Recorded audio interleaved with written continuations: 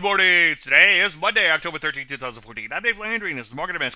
Well, the piece continue to slide out of this bow tie formation here, down all the way to the 200-day moving average, which also corresponds with the August lows. Back to chart out a little bit, and as somebody pointed out in last week's chart show, this is also the area of the prior breakout. So we've got a lot of support right around this area, so very important for these levels to hold. Take a look at NASDAQ. Took out the August lows like butter, and it sliced right through its 200-day moving average. It continues to slide, obviously, out of this bow tie formation. Rather than bore you, go through all the sectors, let's just take a look at the semis. As you can see, BAM losing, continue to implode on Friday. This is the biggest one-day loss that I remember for many, many years. So what do we do? Well, by now, you should be short. So look to lighten up on those short positions because the market is oversold. And avoid the long side for now, obviously. Any questions? As usual, Dave at DaveLandry.com. I'm Dave Landry, and you started Market About It.